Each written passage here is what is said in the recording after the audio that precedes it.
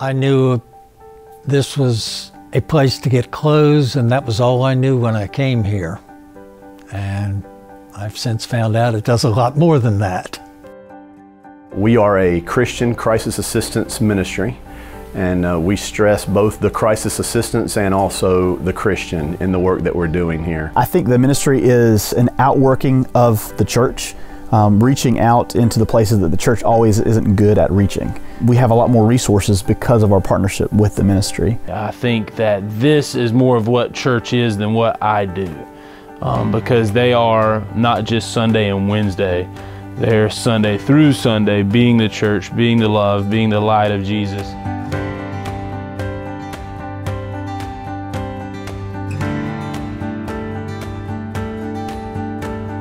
We have a food pantry that we use to feed families and to reach out to those that are less fortunate in the community. On different days of the month or whatever, they have a thing they do with food. They go to different people's houses, you know. Providing food for people in need.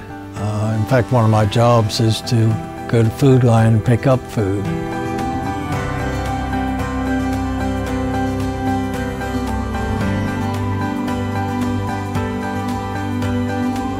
Once a year at Christmas, we also do our annual Day of Giving.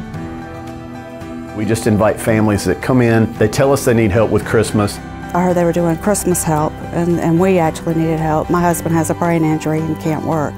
And we have a coalition of churches that come together and work cooperatively, and it's not Baptist and Presbyterian and Methodist and Lutheran. We just shed all labels, and for that one day we just come together as the body of Christ. I fell in love with the ministry, and I started coming to the monthly meetings that they have and worship services. We also, once a month, have a Saturday night worship service, and the goal there is to reconnect people with the Lord and try to help them get plugged into a body of believers that'll love on them and minister to them. When they are singing, you just feel the Holy Spirit just surround you. You can just feel God here. The Holy Spirit, I mean, He's all over the place. You see the joy in everybody's eyes. When I left here, I felt differently, if that makes any sense. But I did. I'd always leave.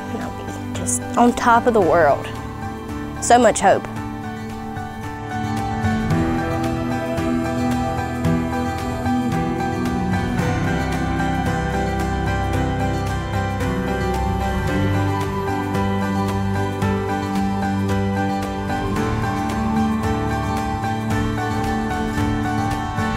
This ministry does more than just give people stuff. That's the thing I love about this place, is that Robert and his staff make a point to get to know the people that come in these doors, and they find out what the true need is, and that most of the time the true need isn't a shirt, isn't a refrigerator, and isn't bills being paid. It's getting to know these people, making them feel valued. It's more than just the clothes, it's more than just the objects, you know, to buy. It's more than just that. We don't look at any of our ministries as really being the goal. The goal is not just to feed people. The goal is not just to pay a power bill. Anytime someone comes through the door, they are trying not just to feed them or clothe them or get them money, but they're wanting to counsel them and ultimately, again, counsel them to Jesus Christ. This ministry is truly concerned with how is your soul. They really want to know, are you right with Christ, and do you know Him as your Savior? And I don't think that they hold back from that at all.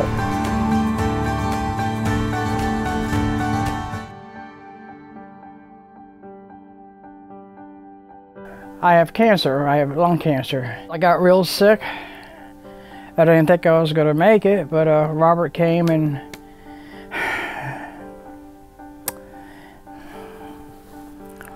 it was Brandon, all of them, you know.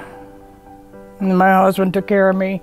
But I don't know where I would have been if I was not affiliated with Christian Ministries.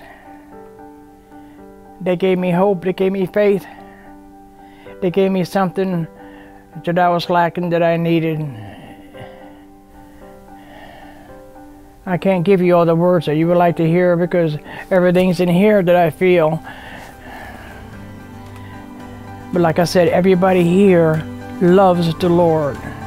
I think whenever they come in, when people come in and they ask them how they're doing, they truly want to know.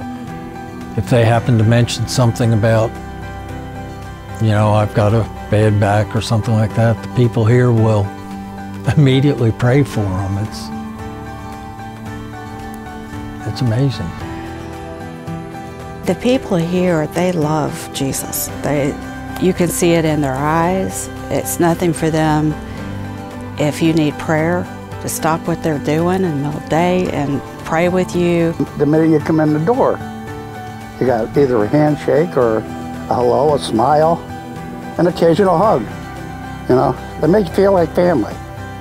I have been battling depression here lately. Just being able to come down and talk to these guys and them minister to me and just pour in the love of God into me and reminding me that God is walking through this with me, that I'm not by myself, and that He is always going to be here with me and for me, and these guys are the same. They make sure that I know that they are always here if I need somebody. They're not just here for a paycheck. They really love what they're doing. They're here to help people to grow in their faith even. But there are a lot of people that come through that door that just need a kind word, a smile, to let them know that they matter. Everyone who walks in this door, I know they see as a mission field, and we all are. We're all a mission field, and they believe in that. It's not a us and them mentality. It's not a we have it and somebody else doesn't. It's that we're all the least of these, that we all need the Lord, and we're all supposed to be ministering to each other. You know whether you're in Christ or not, whether it's affecting what you do. It's not a matter of what you believe, it's what you believe enough to actually